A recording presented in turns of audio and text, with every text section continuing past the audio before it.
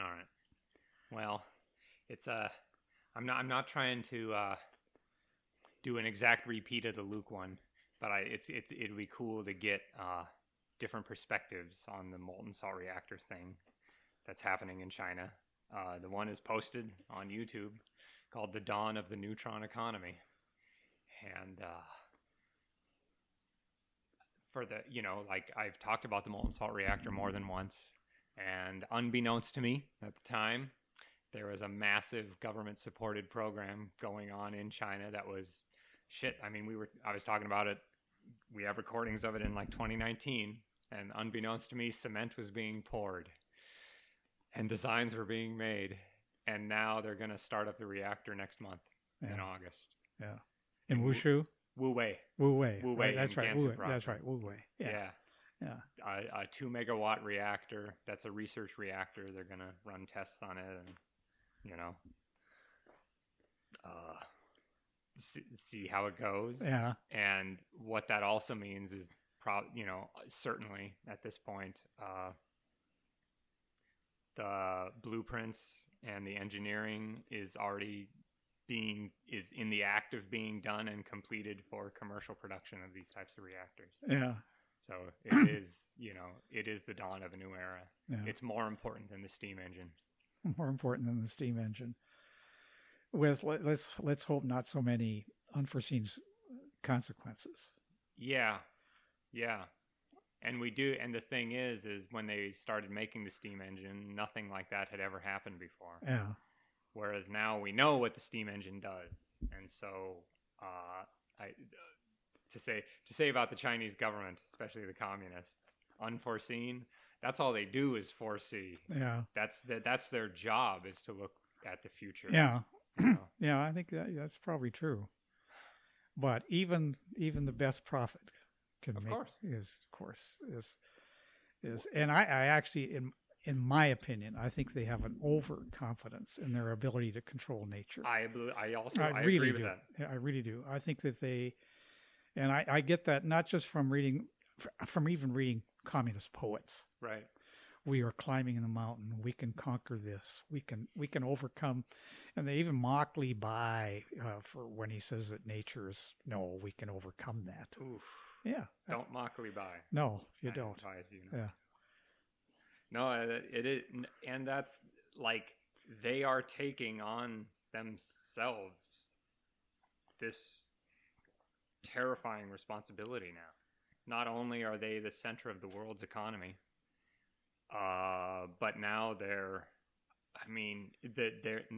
going to start the process of getting the world off of fossil fuels and taking the responsibility of actually doing the groundwork, the real work of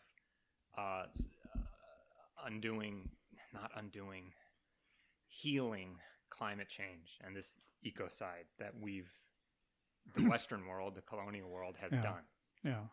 That's a big responsibility, and they will make mistakes. They will make terrible mistakes, and the consequences will be hideous. Yeah. And not only make mistakes, but one of the problems with a bureaucracy like that is that the lower down you are, the more you want to please the guy on the top. Yes. Up to the top. Exactly. So I remember back in the early 70s, the worldwide fisheries were declining. Yeah. And yet somehow China's was not. Yes. Yeah. And so the speculation was they were padding their numbers. Yeah. They do that. Yeah. Shit, they did. I mean, it's kind of the Great Leap Forward. They were shipping grain out while they were starving. Yeah. People were. Yeah. Save us, Chairman Mao. Yeah. Is terrifying. We still don't know how many people died. They don't know. Yeah. 30 million. Yeah. But on the flip side of that, I would say there's another thing. There's another thing that there's another event that can be labeled the Great Leap Forward, and that's the past 30 years. Yeah. In China. Yeah. You've seen it. I've seen it. I have seen it, and it just overwhelms me. It's staggering. It is. It's absolutely staggering. Yeah. And you've seen Chengdu go from basically from a city that nobody had ever heard of to a major technological center. It's colossal. It is, yeah. What's the average height of a building in Chengdu? Yeah. 30 stories now? It's not realizing just what's happening in China. I remember in 90 or 93, 94, I saw this huge high rise going up downtown. I mean, we used to be able to see the tallest building in Chengdu, which was the hotel, the Jinjiang Hotel for Western foreigners. And this is where the American embassy was. Yeah. Okay. You could see that from the top of the student's dorm. And you saw this big building going up, and I felt sorry for those people who were going to have to walk up those stairs.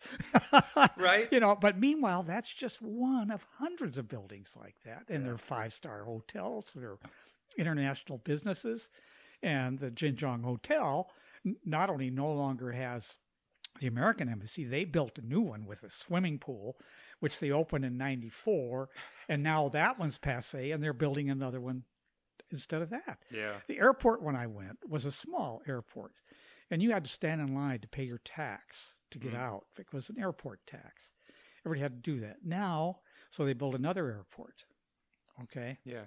That newer airport, and then another airport, and now they're building another one. And they're going to take the third one and just use it for one of them is just for freight, and the other one's for. It's just you can't believe it. Yeah. So imagine, that's what they did starting from a position of weakness and poverty. Yeah. Now they're the center of the global economy. Yeah. And now they have the molten salt reactor. It is 1,000,000 times more energy dense to break the nucleus of an atom than to burn a carbon hydrogen bomb, than to oxidize it. 1,000,000. 1,000,000 times. You can hold in your hand all the energy that you will use in your lifetime at a Western standard of living. Because you run it through a reactor, and every one of those nuclei essentially will get hit by a neutron and either breed or split, and then split. And 1,000,000. You're born, here's a kilogram of thorium that you get as a human being. Yeah. Here's your birth certificate and a kilogram of thorium. It's not even a kilogram. It's less. Yeah, it's less. It is. And you can use that energy to help clean up the mess we've made. Exactly. Because it doesn't emit CO2 when you're doing it. Yeah. You could probably use it to remove CO2. Exactly. You will. Yeah. Yes. All these environmental initiatives that are happening in a fossil fuel based economy are fueled by fossil fuel. Yeah. We want, like you see these people who are like, well, we protected this 50 acres of forest. All well and good. You had to drive to get there. Yeah. You had to drive to, bring your tools to go and pick out invasive species. Yeah. Well, and what's the rationale for the electric cars? What's going to charge the batteries? Exactly. Fossil fuel. We're not going to build more dams. We're taking them out. Yeah. Solar power. And there's nowhere to build more big new dams. There's like 3 spots in the world left to build significant. And they're probably still in China. The second biggest in the world is now open on the Jinsha. Yep. And they have built tens of thousands of dams. Yes. We just hear about the big ones. Yeah. The really big ones. Yes. There was one that was supposed to have been built on the Minshan River, but people got against it and they didn't build it, which was, good. Yeah, it was good. And with the molten salt reactor, you will not have to build dams. Yeah. And you will be able to take out dams. Yeah. Because the molten salt reactor, unlike solid-fueled nuclear reactors, the molten salt reactor is superb. It is so good at following the demands of the electric grid. Yeah. So you can ramp it up and ramp it down because it's like a spring. Or, like if you push against it, it resists. If you pull, it resists. So if you need less power, you turn it down. Yeah. If you need more power, you turn it up. Yeah. Unlike solid fuel, which doesn't like that at all. Yeah. And actually, it's to the point of being it's extremely dangerous to the stability of your solid fuel to heat it up and heat it down, to turn it up and down. That's why solid fueled nuclear reactors provide base load. Yeah. The electricity that's always there, the stuff for your street lights, the stuff for your hospitals and whatnot, the bottom 30%. Well, the electric grid, every single day, because that's what humans do. Well, we wake up and we boil water. Well, how does it work on a nuclear submarine? That's solid fuel, right? Yeah, it's just nuclear submarines they're just so different. They're itty bitty, strangely enough. But you have all the water you need to cool it. Yeah. There's never a risk of that. Oh, that's true. I hadn't thought of that. Yeah. But also I'm not a nuclear physicist, so I don't know. But they're designed they can deal with it. But I mean, just the water alone would mean they can't be amped up and used in every neighborhood, right? Just keep the reactor cool. Well, and the economics of nuclear reactor, you kind of start going. If you delve into the world of molten salt reactors and nuclear energy, you start inhabiting an alternative universe where what the media says about nuclear reactors and like Bill Gates and people, they say, oh, we want small modular reactors. The economics of small modular reactors are terrible. The smaller it is, the more expensive it is per megawatt. Yeah. Because you have to build the fucking thing. So it's like 60 megawatts for... If you're going to build a small modular reactor that tops out at 60 megawatts is what percentage of that in a 1,000 megawatt reactor? But you had to build everything around it, so the economy of scale is against you the smaller you get. So not only am I against solid fueled reactors, finish what you're building and then don't make any more. I'm even more against small modular reactors like NuScale. It's bad economics. It's terrible economics. It will make your electricity more expensive. Yeah. And you'll have more nuclear reactors than you need. So with China and the molten salt, let's assume it goes and it works and they can start mass producing them. Yeah. Will there be competition from the West then trying to do the same thing? Or will it be where they try to say, well, we'll start buying the products from China? I wonder. That is a really interesting question. Yeah. Here's the deal. There is no government-run molten salt nuclear reactor program in the Western world. There are private initiatives. Yeah. Very well funded and extremely competent. Yeah. But the government isn't doing it yet. Yeah. And in the Western world, we're already 10 years behind. Yeah. So even if we do this, and I mean like start doing it, we've already lost the race. Yeah. You're 10 fucking years behind. Yeah. So will we try to compete with them? I think probably you'll have an abortive, expensive attempt. Yeah. And then it'll go, oh, we can't deal with it. We can't build a reactor cheaper than them. And so then we cuddle up to them the way we do to Saudi Arabia, I suppose, maybe. Maybe, but they're communist? No, well, I mean, you got a feudal society in Saudi Arabia. Oh, Jesus, yeah, Wahhabist. A Wahhabist monarchy. What good friends to have. So I don't, but because, I mean, this is like, okay, so you start buying nuclear reactors from China. Yeah.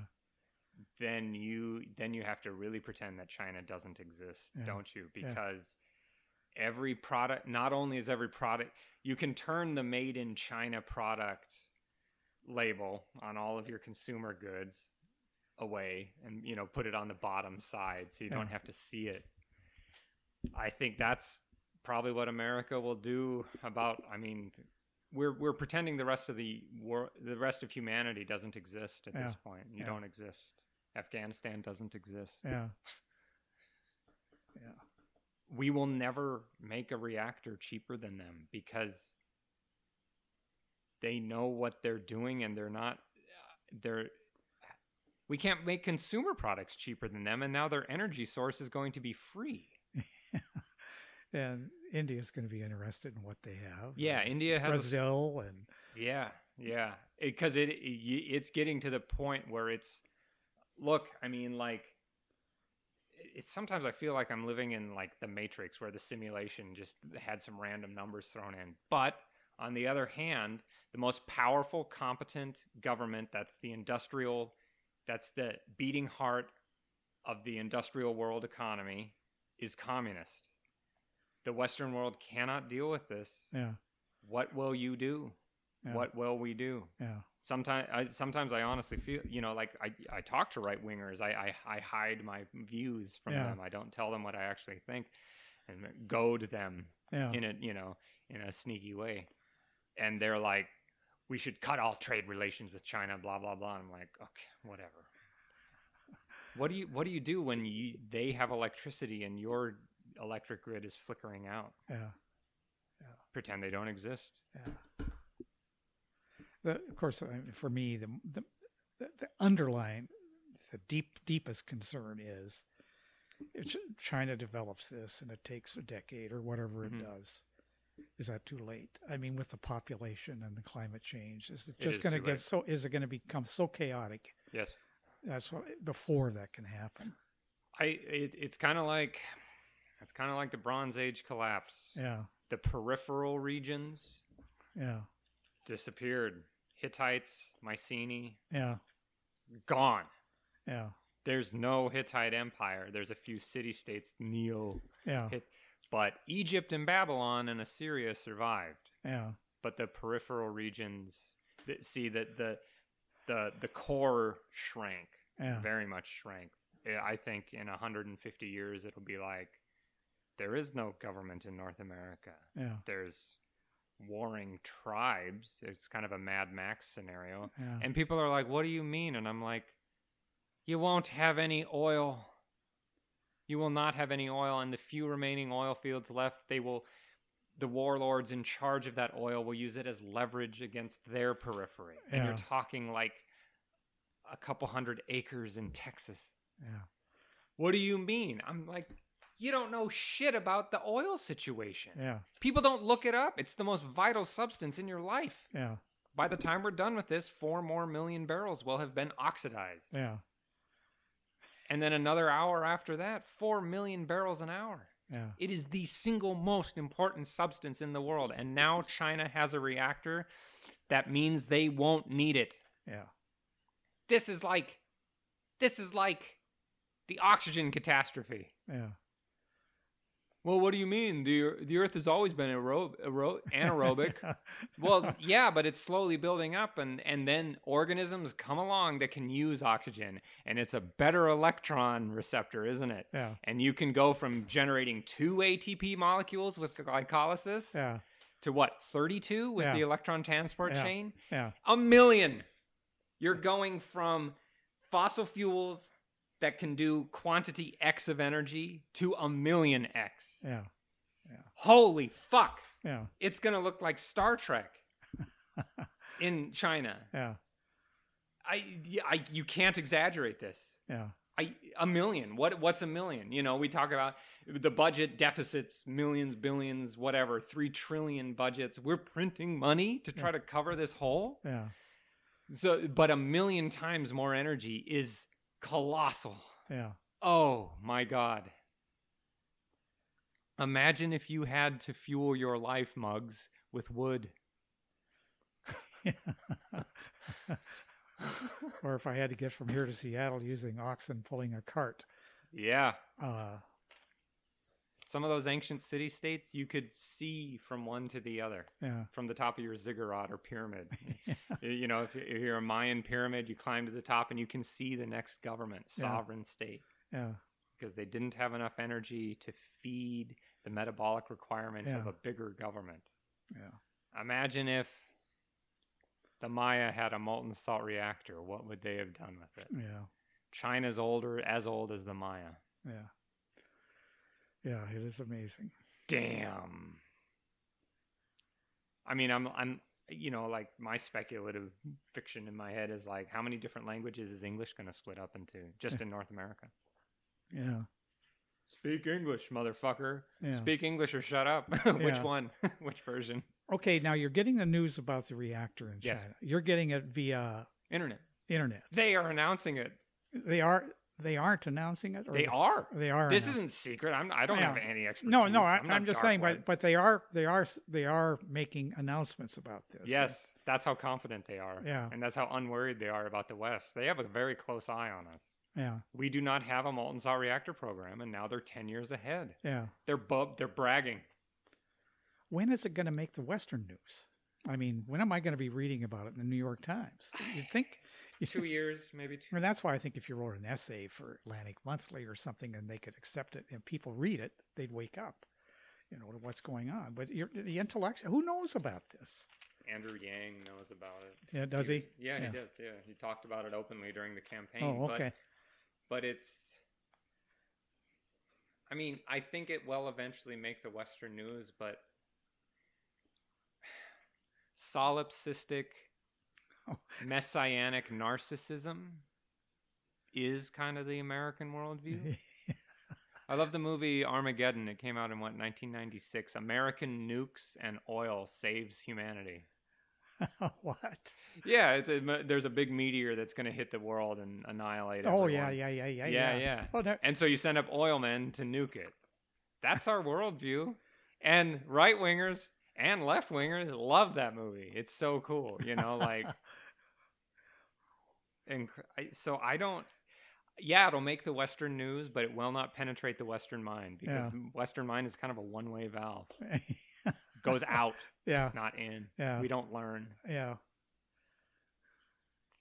Think of what happens whenever anybody even remotely challenges the Western way of, you can't do that. The Western way of existing on this planet. Yeah. You can't do that. Russia won't buy it. China won't buy it.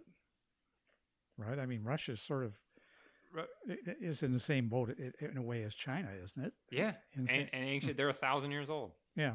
They look at what American, when we talk about human rights and freedom and all that, nonsense. Look at your acts. Look at what you do. Look at what you've done to the Middle East, trying to destabilize everything. We don't care. We don't give a fuck about you any more than the British Empire. Yeah. We'll deal with you. We won't let you threaten our core interests. And be gone. Pshol. Yeah. Go. Yeah. We don't. You're lying to yourself. Yeah. Yeah. Human rights. What about free electricity? Yeah. What about alleviating poverty?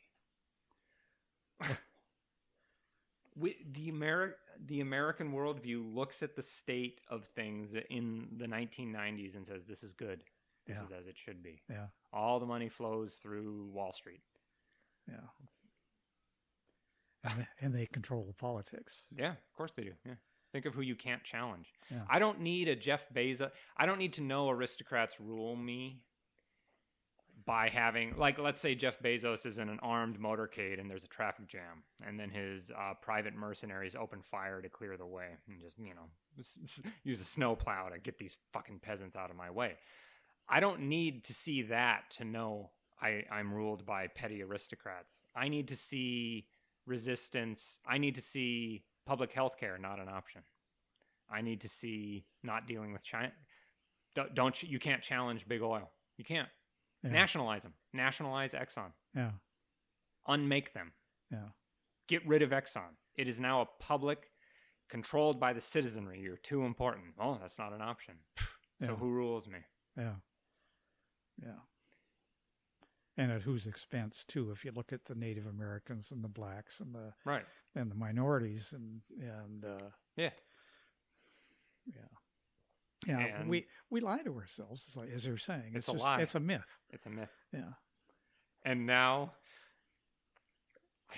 on outside of this myth, there's an ancient empire with 3,000 years of history that now has an energy source that is not polluting.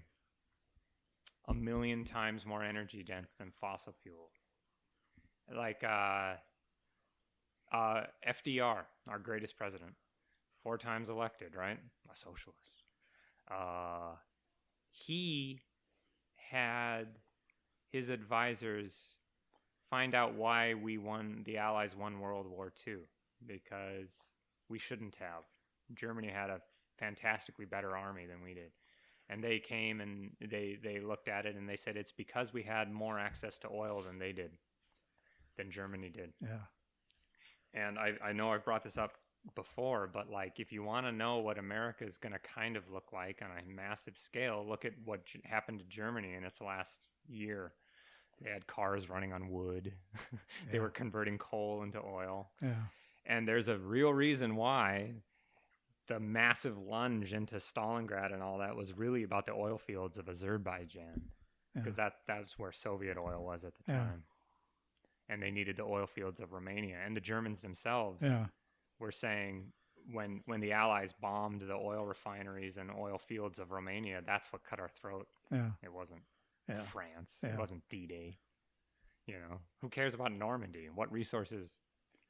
Meanwhile, Japan was losing its oil in the Southeast Asia. Absolutely. Yeah. That's why they lost. Yeah. If they had gotten it and been able to secure it, we wouldn't have been able to win. Yeah. Yeah.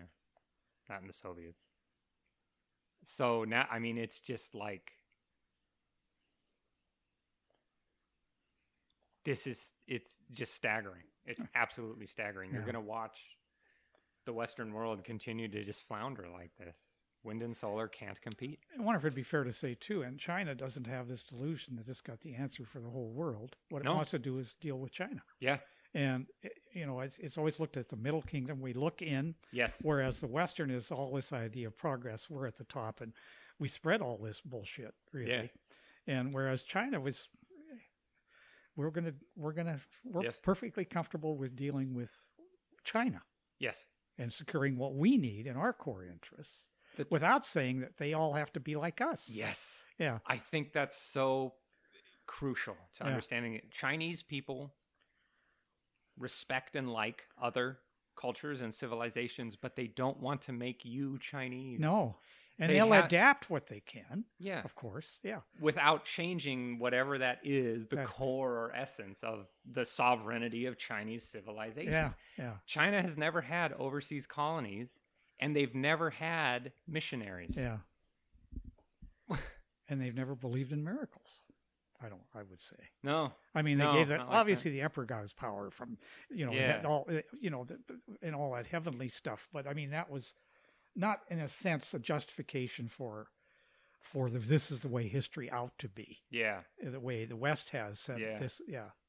I would agree with that. Yeah. So I mean, because you read Romance of the Three Kingdoms, it's full of miracles. Yeah. But I see that in the same way that they secularize their heaven, Tian. Yeah. There's still like servants and stable boys in heaven. Yeah. You still have to have a doorman in heaven, the heavenly doorman.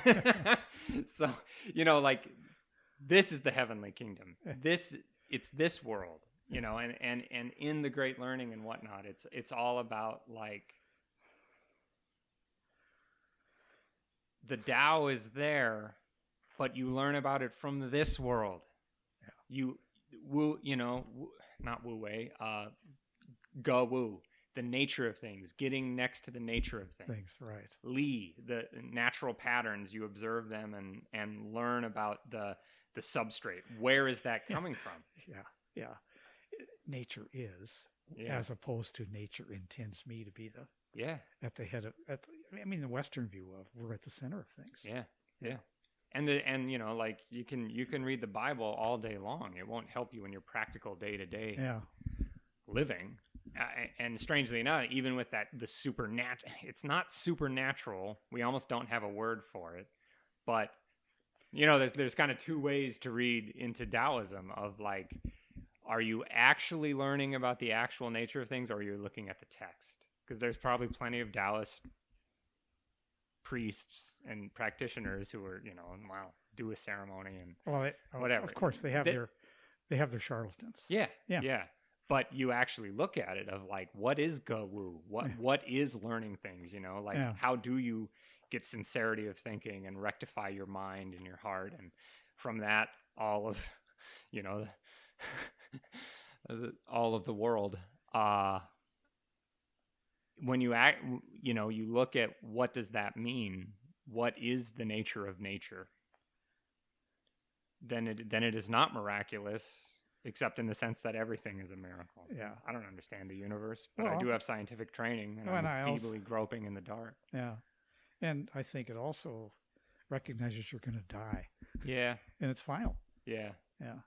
But you're also part of a infinity Yeah. that isn't final. Like like yourself, yes. But Yeah. Yeah. every breath of air you took still exists. Yeah. Yeah. No, I agree. But this sense of self, this ego, Yeah.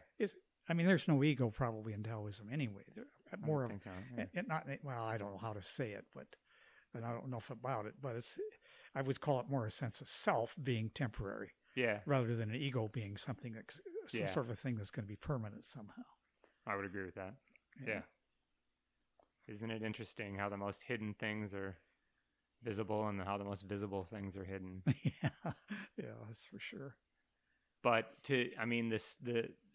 it's so, like there's been plenty of false narratives imposed upon the world, and the world looks at them and goes along its way. Yeah. And doesn't care at all. Yeah. But when you're bound by them, when you're inside of it, it feels infinite. Like, what do you mean? Western civilization isn't real. Yeah. What do you mean America isn't real? Yeah. Like, look at the boundaries. It has no geographic. Yeah. There's no correlation with any geography. Yeah. 50 states, why not 47? Yeah. 50 is a nice round number. So,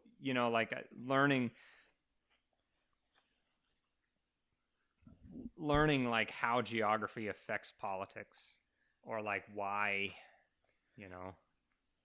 England, why Britannia went from being a tiny, isolated, expensive province to being the core of an empire. Yeah. America's got some real contradictions, and it won't survive them. Yeah. It can't. Yeah. Especially fossil fuels. It's just too damn expensive. Yeah. And so, go kicking and screaming into the night. It doesn't matter. You're still going to be... You're going into the night. Yeah. Yeah. Would that you had. Ironically, some interesting dates.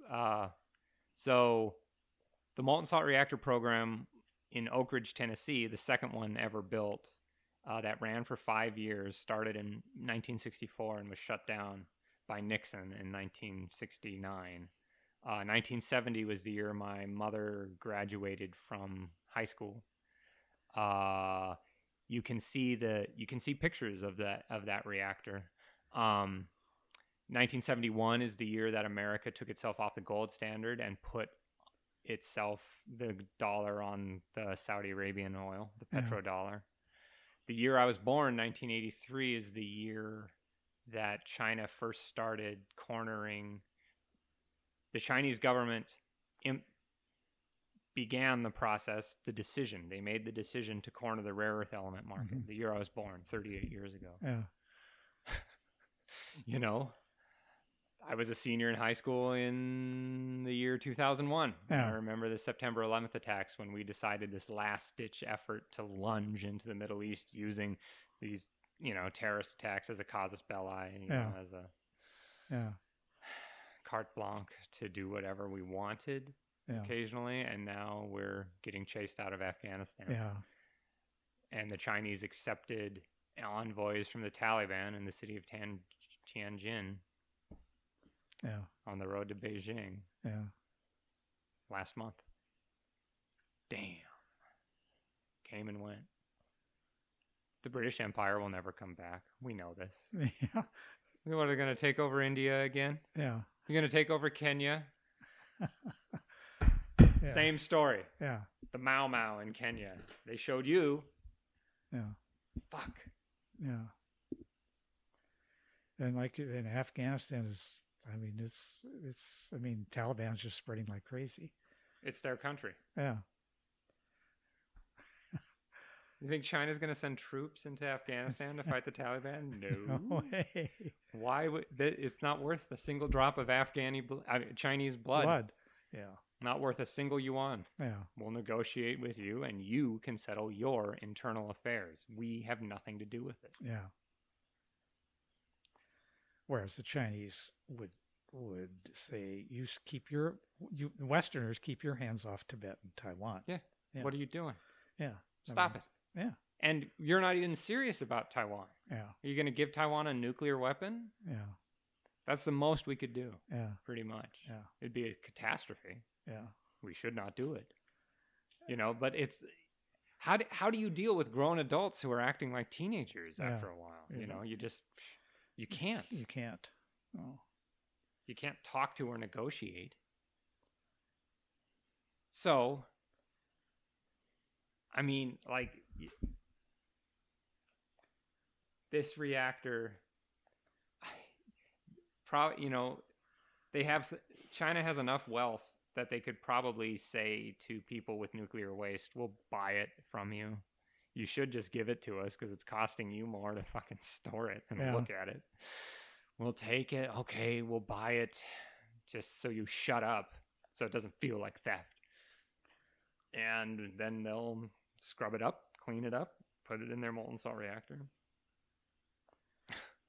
Run their civilization carbon-free for maybe another 3,000 years. That's what they're looking at. Yeah. We've been here for 3,000 years. Yeah, sure. What a terrible burden.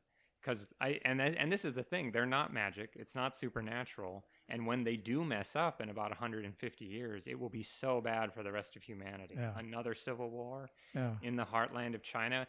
That civil war will play itself out over the whole damn planet. Yeah. It'll be terrible. Yeah. And it probably something like that will happen because it's not a utopia. They're just human beings like you and me. That's right. And it's happened before. It's happened before. Yeah. But like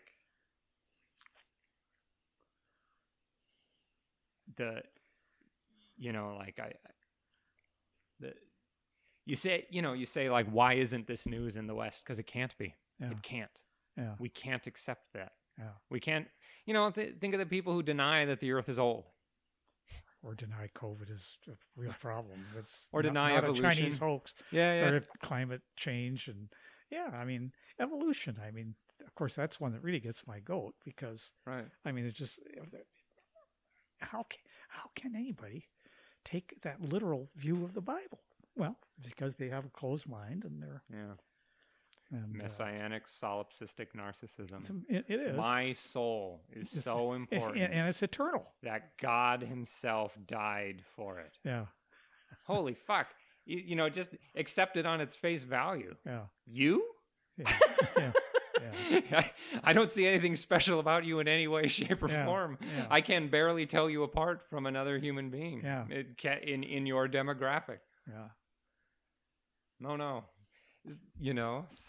So when do you anticipate getting more news about developments? When the tests come out. When the tests. They're firing it up next month, and they're going to start running tests in September, if I recall. So those tests will probably start showing up in the scientific literature.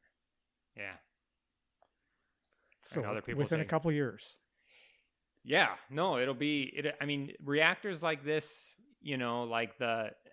people are going to flock to the door because there is a huge, it's not worldwide, but people all over the world are very interested in the molten salt reactor. And so they're going to, think of the prestige of this reactor. Yeah. People are there is a line at the door of saying, hey, can we run this test? Can we run another test? Let's build another reactor. Yeah. So we can do twice the number of tests or 3 times, we want to look at neutronics. We want to look at corrosion. We want to see what happens to neutron moderators. We want to look at the chemistry. You can take that reactor and continuously mine extremely valuable radioactive isotopes for medicine as you go to treat cancers like leukemia, dispersed cancers, things like that. The demand will never stop. Yeah. Right? Even from other places. And so the government would say, Yeah, you pay us $5 million and we'll run this test for you. You have this 2 weeks. You have 2 weeks in April to run your test. You come to us with your proposal and we will work with you. So now they're working with that scientific mind. Yeah. And then you start and then once you have enough know-how built up, you start building them on a commercial scale. Yeah. The estimate is that like South Korea, China, and Japan corner something like 70% of the world's shipbuilding capacity. It's very expensive to build ships. It has to be government subsidized. Yeah. We can't do that in the West anymore. Yeah. So our Navy is a pretend Navy. If we lose those ships, we can't build another one. Yeah. It's a cargo cult Navy. Yeah.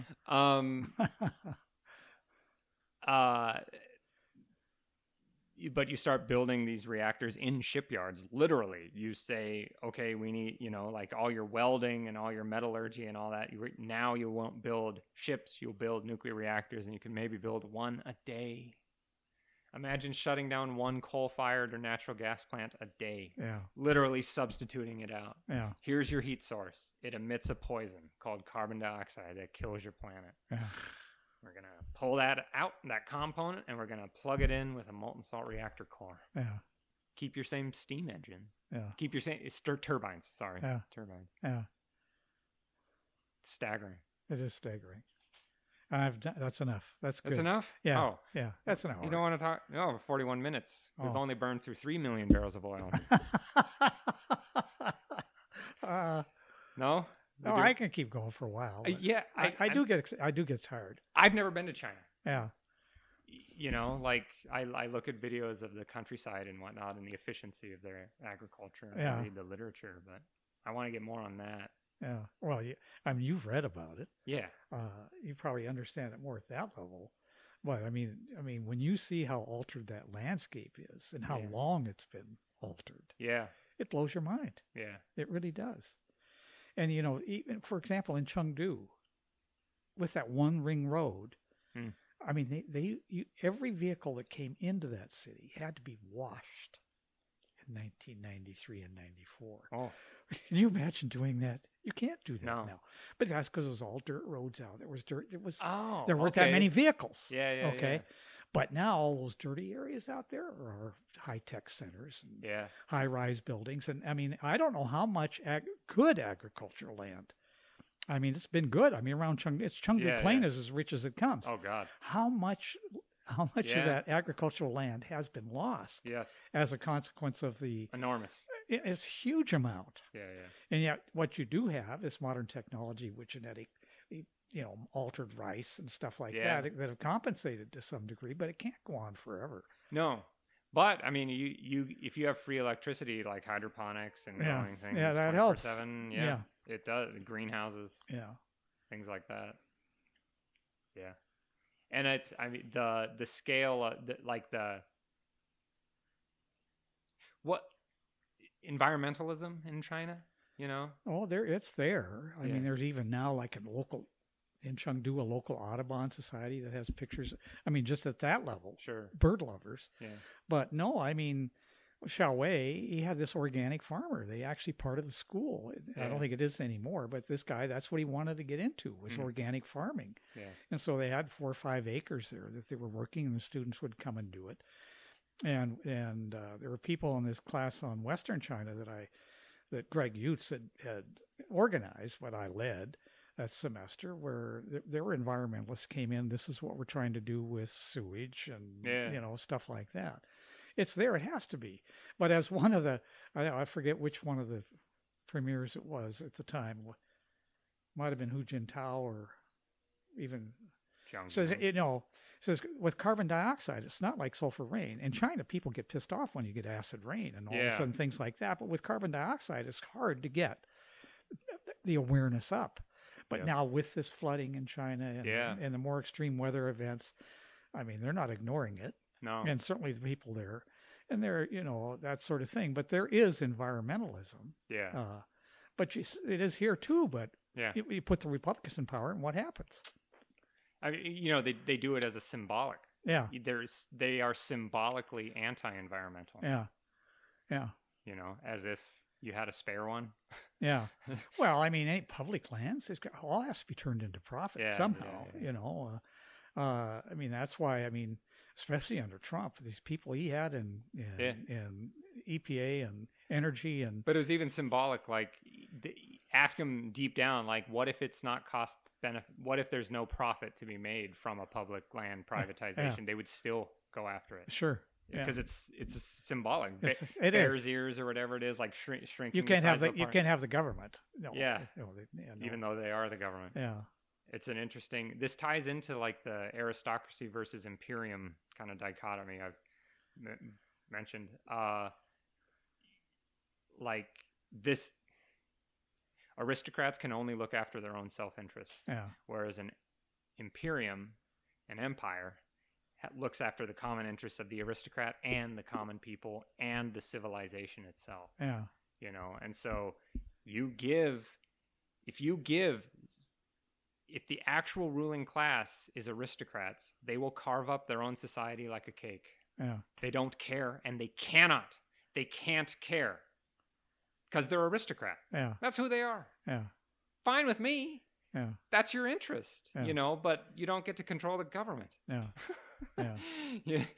And like history is full of regimes, governments that have killed themselves because aristocrats took over. Yeah. This is not hypothetical. I could bring them up. Carthage. Yeah. Carthage was an aristocratic trading empire that had the most brilliant military mind, the tactical genius and strategic genius of the ancient world, and they couldn't even support him. They actually downsized the size of their navy during the Second Punic War, after the Battle of Cannae, because it cost too much. Yeah. Where's Carthage now? Yeah. It's, you know, businessmen run America. Yeah. The business of America is business. Oh, sorry. What's good for General Motors is good for America. Yeah. Yeah. Hey guys, you failed. Yeah. Yeah. You know, and at the heart of the fact that a central government, an imperial government, can say ecological civilization, that is at the heart of ideology right now of China. That is so important. It pulls the whole needle, the direction, the compass needle, in the right direction. Mm-hmm. Ecological civilization. We can't even say that word. Yeah, no. We can't even say civilization. Yeah. Well, and then you asked about environmentalism in China. Two more things I could say. At a more personal level, in terms of sanitation, it's much cleaner. I mean, just about, if you go into a public toilet now, it's clean. Yeah. And it's got running water. And there's electricity, and they keep it clean. The air is cleaner. I mean, it really is cleaner. And meanwhile, in Chengdu, with all of this development of the city, they've also established very good-sized wetlands. Nice. For where the rivers come down and then it can flood out to some degree. So you have, I mean, they're pretty good sized. Whether it's enough, who knows? But there is this awareness, and so you can see more birds in Chengdu now, despite the development. Than you saw in 1990. Nice. And more different kinds of birds because of these wetlands certainly the ones within the second ring road. There's a couple, and then as you go out, they're even bigger, and they have these things along the waterways. Nice. You know, this was all irrigated thousands of years ago. These channels that came out. Oh, geez. But they've built these wetlands as part of it and released. You know, gone out and. Have you been to that the fish mouth? Oh yeah, irrigation. Been to the fish mouth, sure. Yeah, I've seen. I mean, that's one of the first places they take Westerners in Chengdu. And still functioning after 2,000 years. Li Ping, he's one of my heroes. And he really is. He was an engineer, and he was there before China was unified. Yeah, he was Qin. He was Qin, and what they did is they kind of consolidated their power there and the resources. And meanwhile, as they wanted to conquer the rest of China, they had two rivers like a pincer. They could take armies down these two rivers and and you can imagine the amount of food and rice and going arrows downriver. and all the arrows and stuff that Yeah. they would have piled up. The wood. But I mean, Li Ping, he really was. He knew his water Yeah. and engineering. You know, that fish He didn't mouth, have gunpowder to even break the rocks. They used fires, right? right? And Heat and and then cold. and crack it. But you know, and it's where he did that. It was also he chose the only place you could do it. Yeah. It's where this little bluff comes out and the river came in. He could cut through that Yeah. as a diversion where the river went, and then control it upstream from that. And the fish mouth is still there, and it's Still such there. it's really a cool place. Ah. And the way it scours the silt out and Yeah, like, yeah, right. high water No, it's versus still low there. water, it blows my mind. But that's where they wanted to build a dam upstream from that on the Minchon, and that's where people stopped it. As far as I know, it was stopped the last, and this is 10 or 15 years ago. Right. I haven't heard of any, Dam, I don't think they I did. don't think they did. But at that time, the first time I went up there, and the first couple times in the early 90s, what you're surprised by is these logs coming down the river. Well, they go up and they were cutting the forest, and how do you get them down to market? And of course, what does it do with the logs? They get banged up, and I mean, it's just they're not doing that now. Yeah, yeah. Because that's right. The Panda Reserve is right upstream from that. It's not that far. Xingchuan, The a panda? Is that what you the said? panda. Oh, okay. I thought you were referring Oolong. to the elephant ones. Oolong. No, Oolong. Oolong. Okay. Yeah. Yeah. And I mean, that's all beautiful country back up there. But now, I don't know about up that river valley. When I first tried to go there, I was going to develop this natural history course of China. And so I went in 1992 and said, well, can we drive up and go up to this Wulong? Well, we're driving up there. We had to turn around. And here's this dirt road just going up this river. And I said, well, can't we go? And some other guy says, you can't go. There's no road anymore. It's down in the river. Oh. So we couldn't even go up there. But I suspect now, well, since then, I've been up there. I've taken, I guess I've been up there with a couple classes. But that was more of a road. But then one of the next valleys over now has a major freeway going right up into those mountains up on the Tibet Plateau. And there are others like that. So that's changing. It's just amazing. Yeah.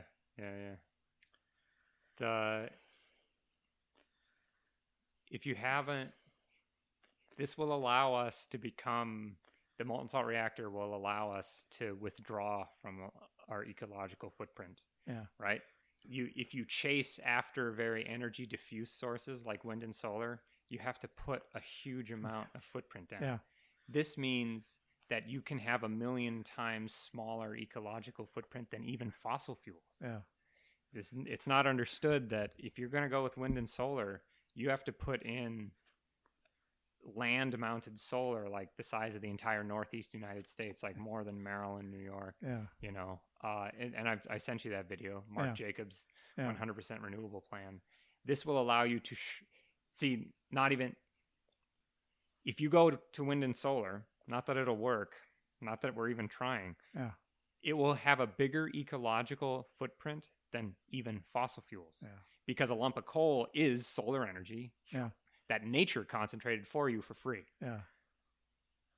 Well, molten salt reactor means you can be 1 million times smaller than even fossil fuels. Yeah. So the amount of nature reserves can grow a lot. Yeah. Not exponentially, because there's not an infinite amount of land in the world or natural areas, but like think of it this way. Not only will you be able to take out dams, which are lethal for natural rivers, it's the worst thing you could do to them, just about. It will allow you to withdraw from farmland because now you have free electricity. You can grow all your veggies in like a 3-story greenhouse type of thing, your lettuce, your small stuff. Well, if you can do that continuously, 24/7, not even day and night, you can rewild parts of the world. Yeah, you don't need the wind to be blowing, the sun to be up, the clear skies. You don't need to store energy. You don't need this huge amount of space, as you're saying. Yeah. You don't need to store energy in batteries at all because it's already stored in the nucleus of a uranium or thorium or plutonium atom. Which got there from like the collision of a neutron star. Yeah. So it makes me wonder now when you make these equivalents, you can take this and here's this pound of this, can do that. That how, when you see all those wind powered things over there by Vantage, I mean, there's a lot of them. That probably produces what? The equivalent of less than a small dam. Yeah. when it's working full steam. Yeah. You know, I mean, The full, capacity factor. yeah. Because the wind doesn't always No, blow. so but even at full capacity, it's probably like the equivalent of that. They're like 150 megawatts at best, or like 50 megawatts at best. Yeah. Yeah, yeah. So, well, you got me more optimistic anyway. It is. You lived long enough to see it, Muggs. Yeah. We're having this conversation. It's extra. Even this stupid vanity piddling podcast. At the beginning of it, I didn't know that they were building it, and now they've announced it. This is hope. You were very hopeful at the time. Yeah, I mean, I was. You knew you figured. You knew China was working on it. Yeah, but I didn't. I didn't know what the progress was. Would it be in my lifetime? Probably not. Yeah, I didn't think so. Yeah. And it's extraordinary. It's well, that's good. Yeah, so. I'll say, like, there's enough background. Uranium and thorium are a part of the Earth. Yeah. Right. So rocks like granite have trace amounts of uranium and thorium in them, or schist or gneiss, or even sedimentary rocks. There's enough in there that if you use it efficiently, like in a molten salt reactor, they've actually said it's burning the rocks. So there's enough energy in that background radiation if you use it in a breeder reactor that as long as the Earth has rocks, you'll have enough energy to run a civilization. Yeah. So until we run out of rocks, when the sun explodes, we'll be fine. Yeah. Damn.